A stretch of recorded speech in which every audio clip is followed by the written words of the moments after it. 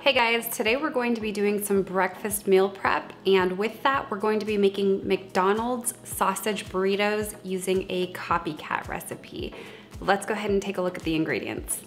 We have eggs, petite diced tomatoes, and we've drained the liquid off of these.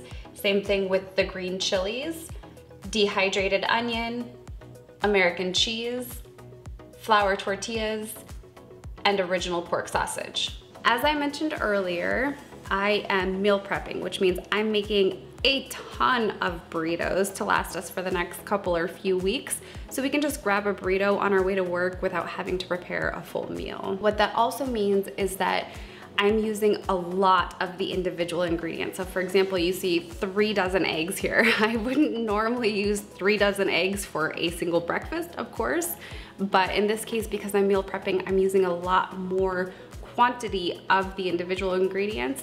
And what I've done is I've broken down the ingredient list in the description, and you can adjust depending on how many burritos you're planning to make. Let's first wrap these tortillas in some aluminum foil and get them into the oven on a low heat setting just to help warm them up a little bit. When the tortillas are warm, they're a lot easier to fold and they're less likely to break or crumble as we're preparing the burritos. Next, we're going to prepare the sausage. You can see that I have a baking sheet here that I've lined with parchment paper. The parchment paper will keep the sausage from sticking to the pan, and it will also make it a lot easier and more efficient to clean up after we're done baking the sausage. What we're going to do is open up this package, and you'll see that I'm just going to take a very small amount of the sausage and I'm going to roll it into a small ball, and then I'll place it on the parchment paper and we'll line out the rest of them. This is very tedious, it takes a lot of time and is definitely not required. What you could do is just cook it on the stove like you would cook ground beef, and that's a lot quicker. I've just found that this is the only way that I can get it to actually look like the sausage that you see in the McDonald's sausage burritos. So I'm going to go ahead and roll out the rest of these, and then we'll get them in the oven. We're going to bake these in the oven at 400 degrees for about 10 minutes.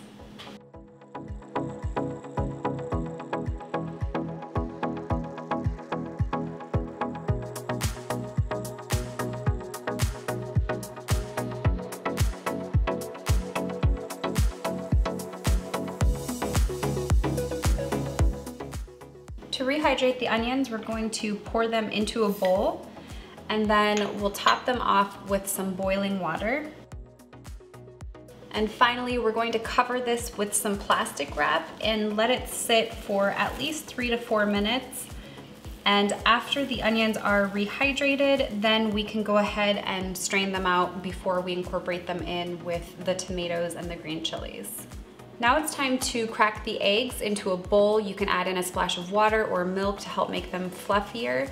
And then we're going to scramble them on the stove in batches until all of the eggs have been cooked.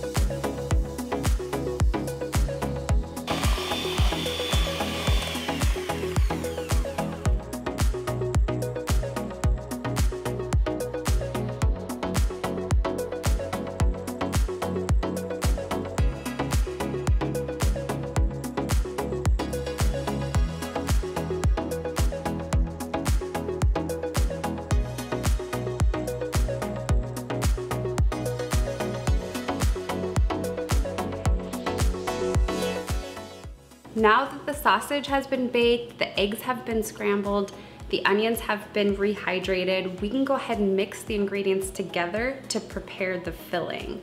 First, we're going to start by heating up our pot with some olive oil or avocado oil.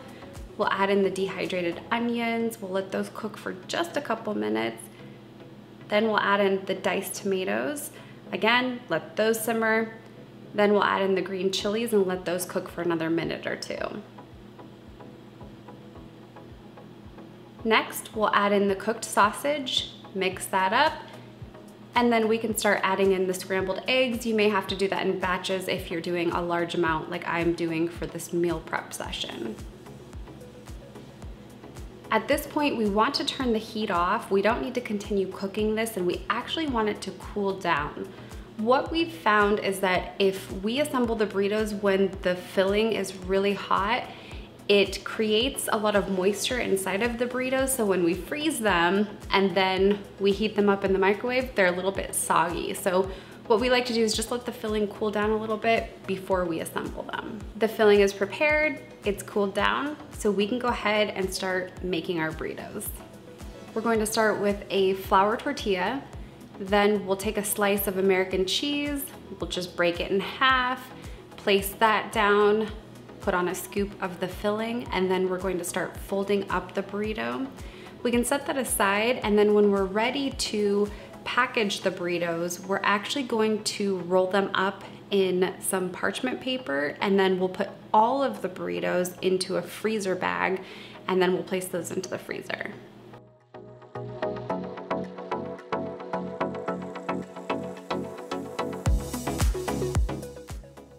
I hope you found this video helpful. The only thing we're missing is the hot picante sauce. I have no idea how to make that. If anybody does, I would completely be in your debt, and I would be super excited if we could actually obtain a recipe for that. So keep it in mind. If you do happen to have one, drop it in the comments. I'd love to check it out, and we will see you again soon.